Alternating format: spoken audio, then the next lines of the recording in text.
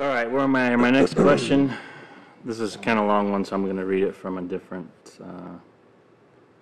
platform here. Okay, it says, I have a question. I work with a devout Catholic who rejects the Bible as the foundation of our faith. He states that since there are so many variations, its accuracy cannot be trusted. He further states that believing in Jesus and trusting in him is enough, and that we don't need to be born again to enter the kingdom of heaven because it is a twisting or incorrect rendering that has it written that way. Please help. How do I answer him as a Bible being the foundation of our faith, as I firmly believe it is? I personally use the New King James Version. I've given him the scripture in 2 Timothy 3:16 and 17 and John 3:1 through 21, but he rejects these and insists only Christ's words can be trusted, not Acts, etc. Please provide guidance. So for this question right here, he says he's a devout Catholic. Mm-hmm. Devout Catholics don't reject the Bible. Yeah, no, they don't. So tell us what maybe a false premise here. Yeah, when you're looking at the issue of the reliability of the Bible, the guy obviously doesn't know what he's talking about. When you're talking about the New Testament has so much document evidence that backs it up. It just blows away any other ancient document that you have. And so his position that the New Testament is unreliable because there's been so many changes and there's not enough evidence for it and that kind of thing is just, it's a statement that comes from complete ignorance. If you get rid of the New Testament, you have to get rid of every ancient document that you have before the printing press. Again, it's just ridiculous. When you're talking about things like Josephus, the works of Josephus, or when you're talking about the works of any Roman philosopher, when you're talking about Plato, when you're talking about Socrates, same thing, but not same guys. But when you're talking about Greek philosophers, when you're talking about Roman histories, they don't even come close to the number of manuscripts that we have for the New Testament. So when you're talking about the New Testament itself, you're talking about well over 5,000 manuscripts. It's getting up closer to 6,000 manuscripts in Greek, in the original language. And then when you start looking at other languages, because the New Testament was translated quickly into Syriac, for example, that's called the Peshitta, and translated into Old Latin, and then translated later on into New Latin. Same thing with Syriac, Old Syriac and New Syriac. And we have, when you get all done with it, you have over 24,000 manuscripts. Ancient manuscripts means handwritten copies of the New Testament. And there are differences, but the differences don't have to do with anything doctrinal, and you can easily go through, let me not use that term. You can go through and you can tell when a difference is at issue or not. And basically, when you're looking at the text of the New Testament, the percentages that scholars give on this is that well over 99% of the New Testament, we know exactly what it said without question. And of the 1%, and it's actually less than 1%, but of the 1% that's left, almost all the time, it has nothing to do with anything except for spelling or word order. Sometimes words will be changed, but the words don't even affect the meaning of the passage. And one of the things that's cool about the Bible is that the Bible doesn't just, you don't just have one passage in the Bible on love. You don't have one passage in the Bible on the Holy Spirit. You don't have one passage in the Bible on the resurrection of Christ. You don't have one passage. You have multiple passages. And so a guy named Chuck Missler one time was talking about the fact that the Bible is kind of like a hologram.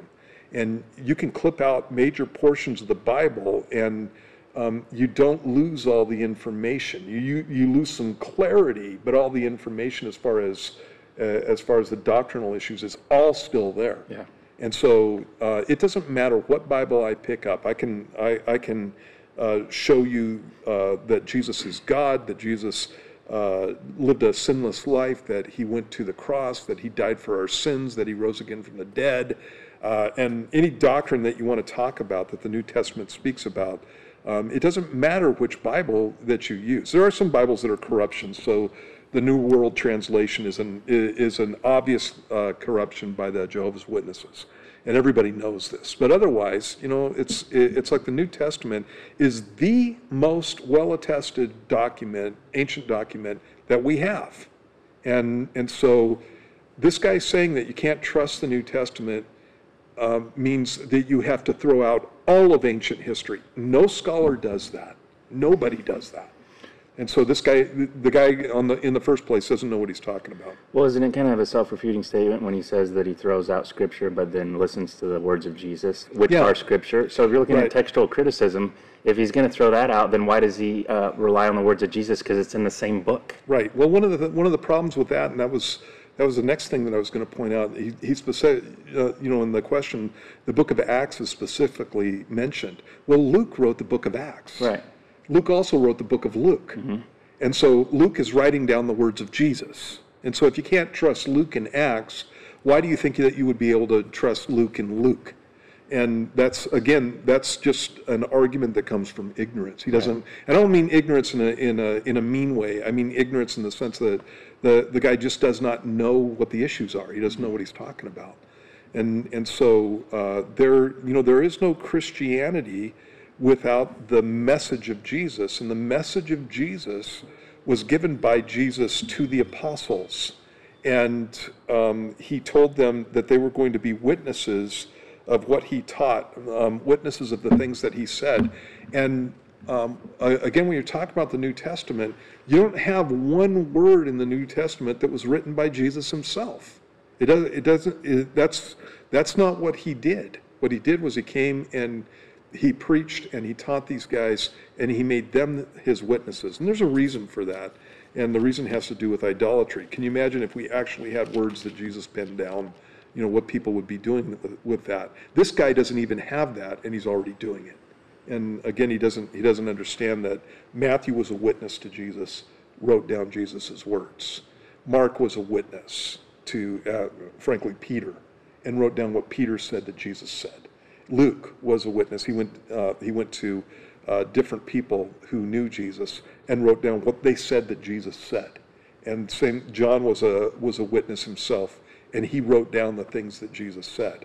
You don't have the words of Jesus in the handwriting of Jesus in the New Testament.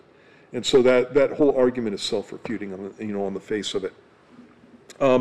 When you not only do we have manuscripts, and the manuscripts that I'm talking about you have Greek manuscripts, over 5,000, almost 6,000 now, Greek manuscripts in the original language, and then you have, when you add that with the rest of the manuscripts, you have more than 24,000 manuscripts of the New Testament, and that is not the only evidence that we have.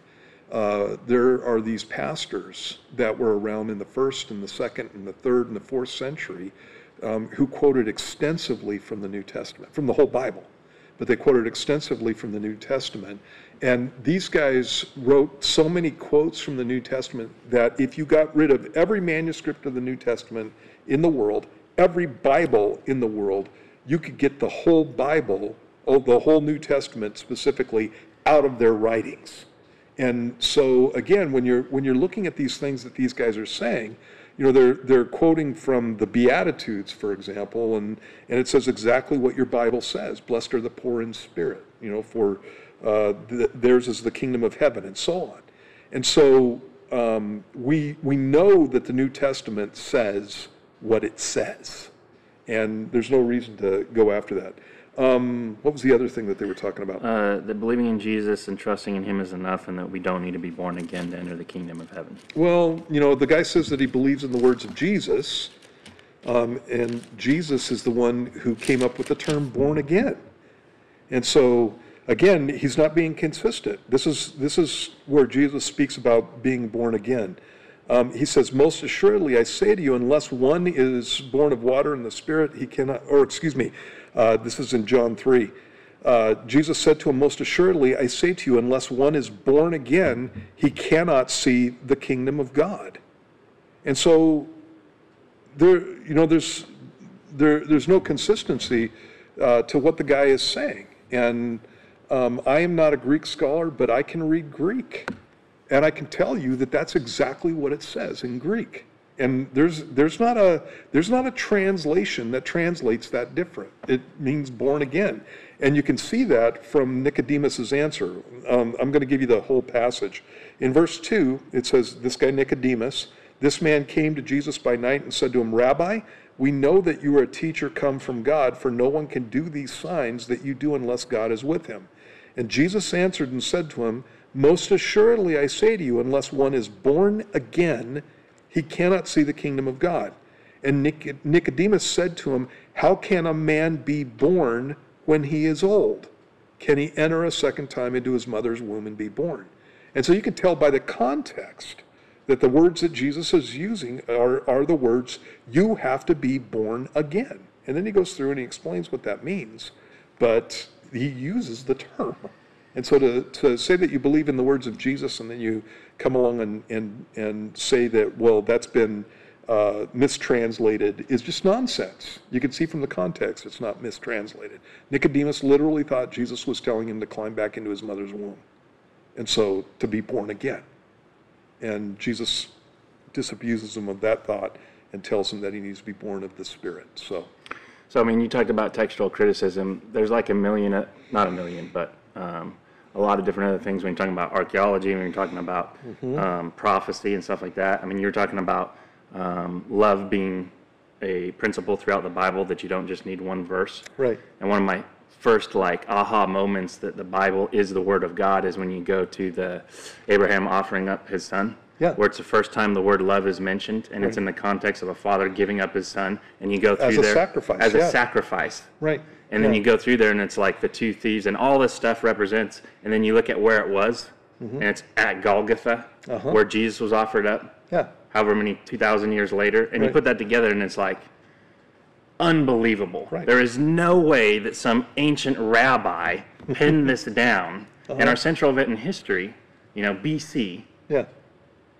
Is a concoction. Right. I mean, you can prove that the Bible was written outside of time because of a prophecy. Right. So when you have guys like this, and I remember like there's an Episcopalian dude that, he would have a issue with whatever in the Bible, and then you would ask him about it, and he goes, well, that's a book of John, but John didn't really write John, and he plays all these games. So when you have someone that does that, what's your approach in trying to actually have a conversation, or do you even have one when they're just disregarding Scripture? It's like this. When people take passages of Scripture and say that, well, that's not really something, because they'll do that with Matthew too.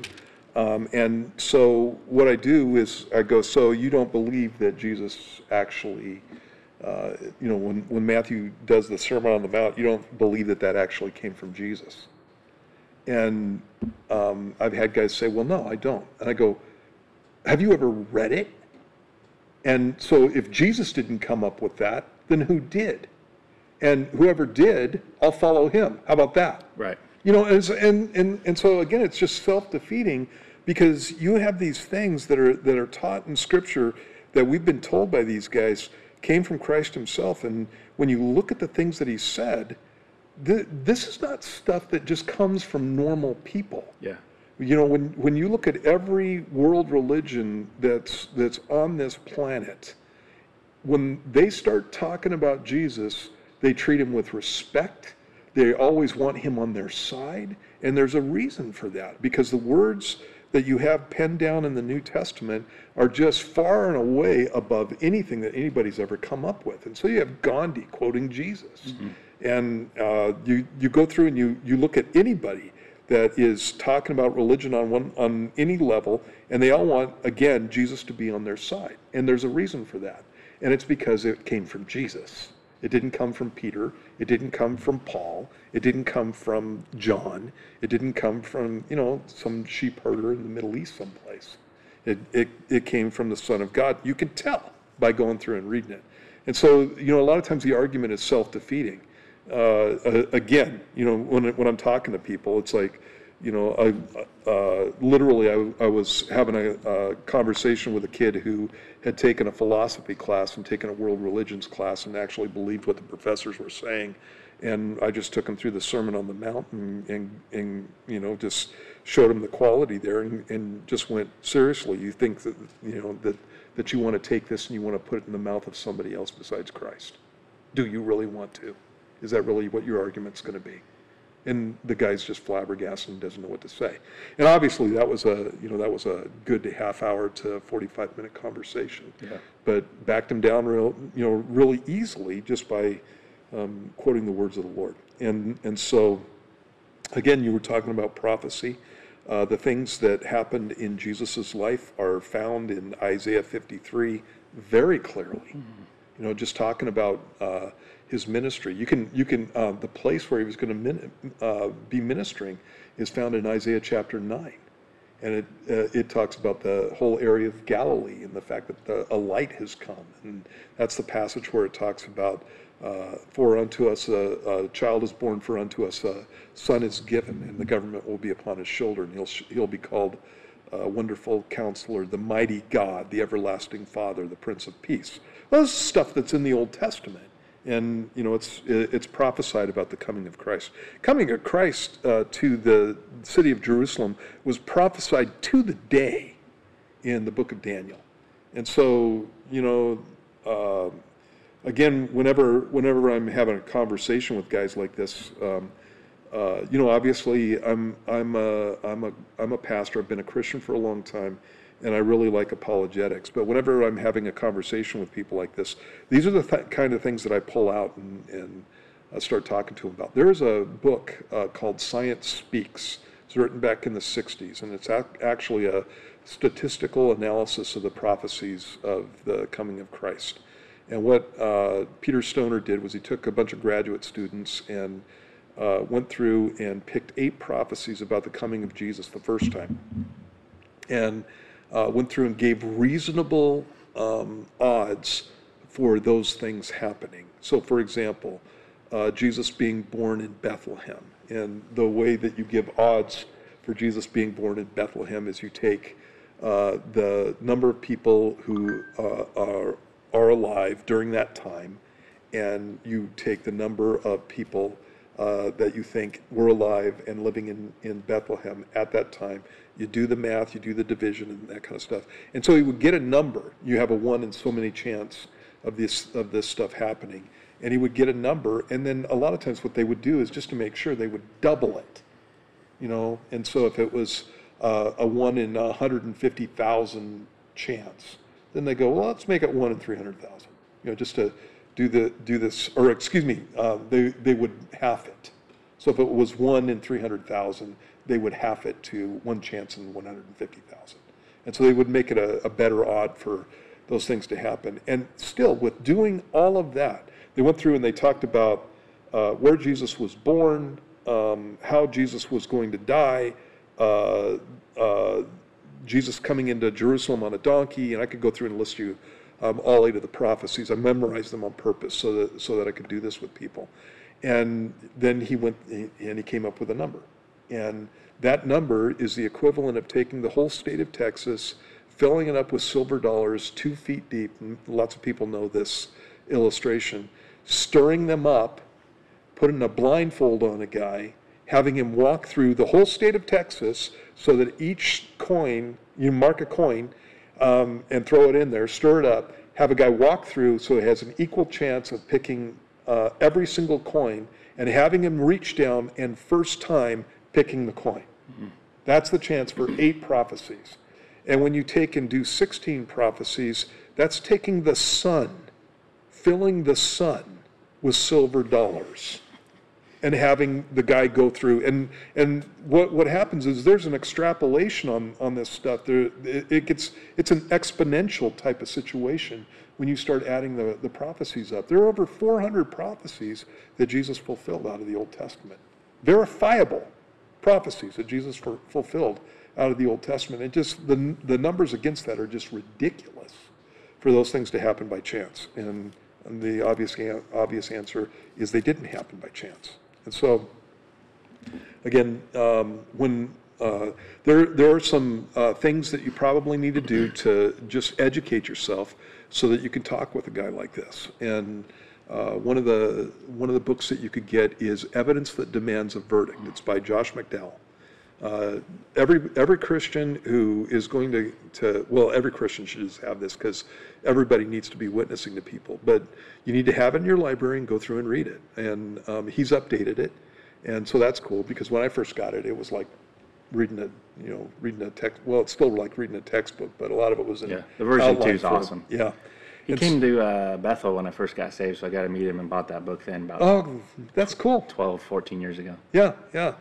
Totally worth having. And he'll go through and talk about each one of these issues. Anything that this guy can bring up has already been answered, and answered thoroughly. And McDowell does a really good job of taking care of that in his book. So, all right, well, Evidence That Demands a Verdict, Josh McDowell. So I'm going to ask about this just because it kind of pertains to what we're talking about. One of the things that people do when you're talking about, actually textual criticism is archaeology.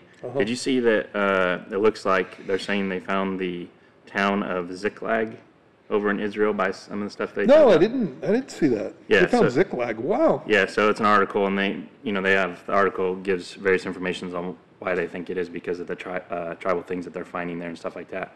But it's so cool because when you take the Bible, and this is just another thing that we haven't even discussed about actually the Bible, when you take the Bible, you literally use it as a map. Right, yeah. And thousands of years later, we're digging stuff up, and guess what? It Yeah. matches what that book says. Yeah. Way cool. Yeah, when you're talking about the discoveries of a lot of the archaeological sites in Israel, there are these phases that archaeologists go through. And so one of the phases that the archaeologists went through was that they decided that they were going to trust the Bible as to whether or not these cities existed.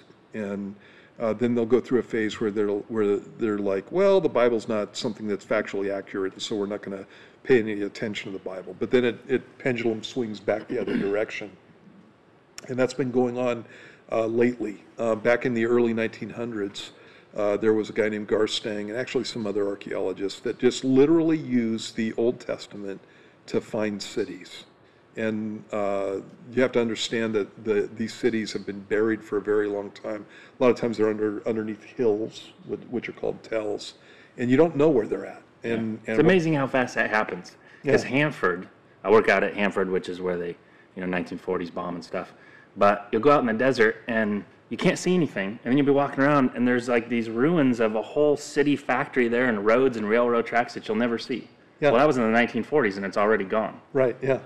And so when these guys go to the Bible, they're able to find the cities that the Bible talks about. And so that's, again, evidence of the historicity of Scripture. One of the things that you need to understand, again, about attacks on the Bible is that this has been going on for a very long time. And so there was a whole empire called the Hittite Empire that during the 1800s, you can see commentaries by liberal theologians, people who don't actually believe the Bible, where they were mocking the Old Testament and saying it couldn't be factually accurate because it talks about this group of people, the Hittites, and there is no evidence for these guys, and it's an argument from silence.